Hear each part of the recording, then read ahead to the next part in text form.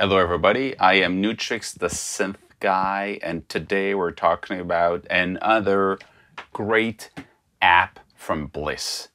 Bleass has been making really cool iOS software, plugins, synthesizers, a lot of effects, and lately, meaning this year, they started to release them also on Mac and Windows. So this is really interesting. And I personally love that approach, and I wish every company would actually come up with a Mac and iOS plugin, because I move around between my Mac and my iPad a lot using Beats, but it could be other software. The fact that you can have the same plugins, same virtual synthesizers, or the same reverb, delay, whatever it is, it's just a big plus for me.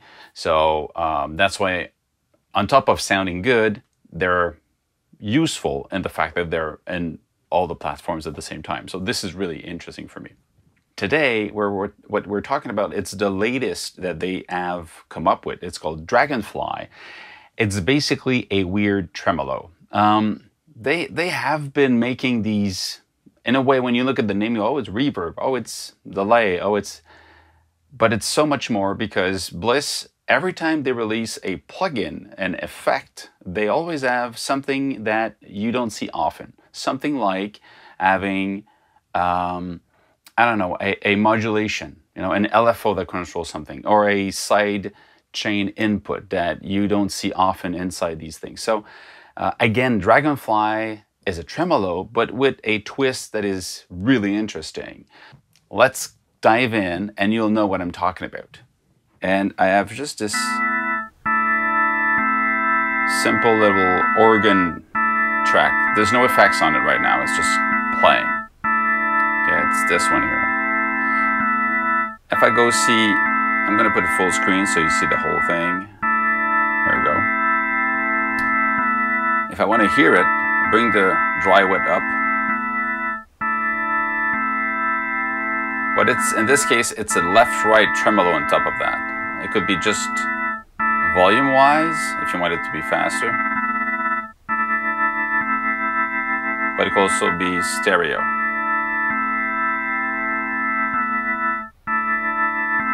And you have how fast compared to the time you have here.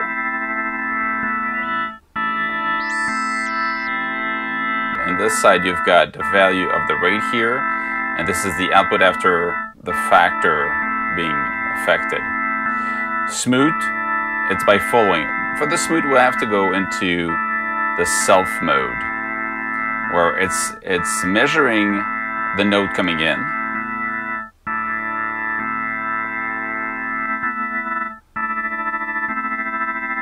And it's gonna glide between the note, longer or shorter, and between the attack and release of how it's going to respond to the note coming in. So you can have these really, it becomes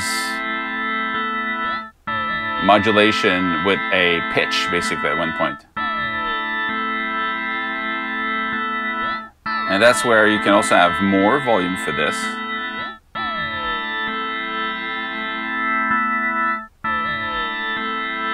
And you can have wild, which is a really loud one, and just becomes weirder.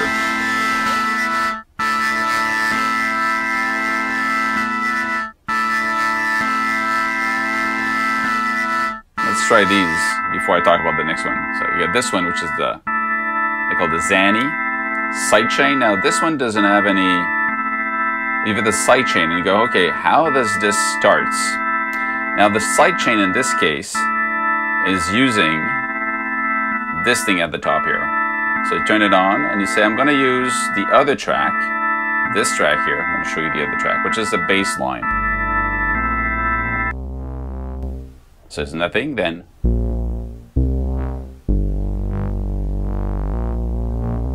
So you're playing these notes, okay, basically.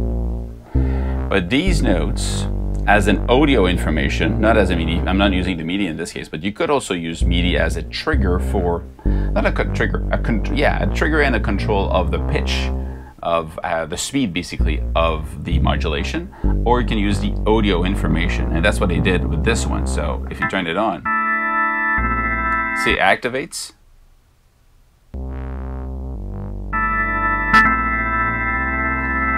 That's clean, activates it, and the speed changes. If I go back to this thing, so the way you make it, so you go here, and so I'm going to use the alpha, so the other track to play it, and it's a sidechain.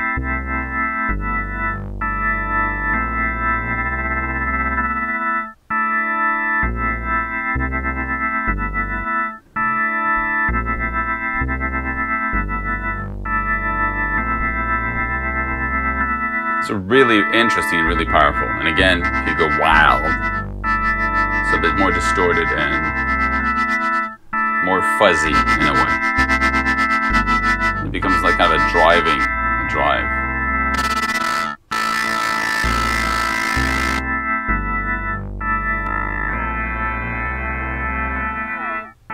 And this one, this is where the smooth becomes interesting.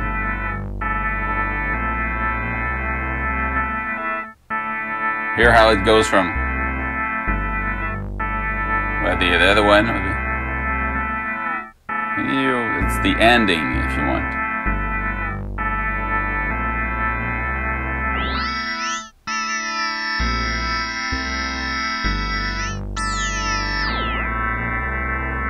I like this. This is just bizarre. But if you just want to have just the left-right movement, simple one. But the fact that you can actually follow even the internal speed of this one without anything else is pretty interesting. Actually, let's do just this. Let's close this one. Let's go for the bass. And on the bass, we're going to add also,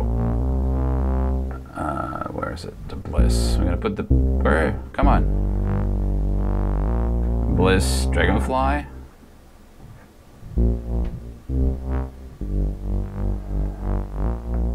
If you put the self on this one, you see?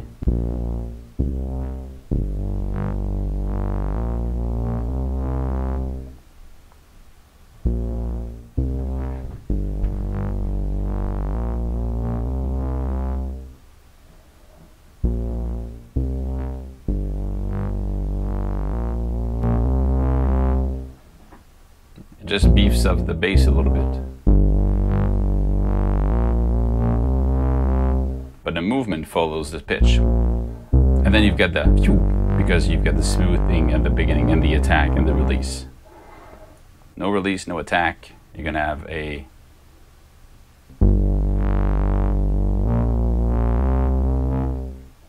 with release. That's it. A tremolo with, again, a twist that has the self oscillation following its own audio. The median, I didn't use it, but you understand the same thing as sidechain. But the median is just basically the notes that you're triggering. So you can trigger when it's activated and the speed of it, which is really nice. And the sidechain does the same thing. Sidechain doesn't seem to work, well, the same way in every DAW. Pretty cool, pretty nice. Again, good job, Bleass. Keep it efficient and inspiring. Stay safe, make more music. See you soon. Cheers.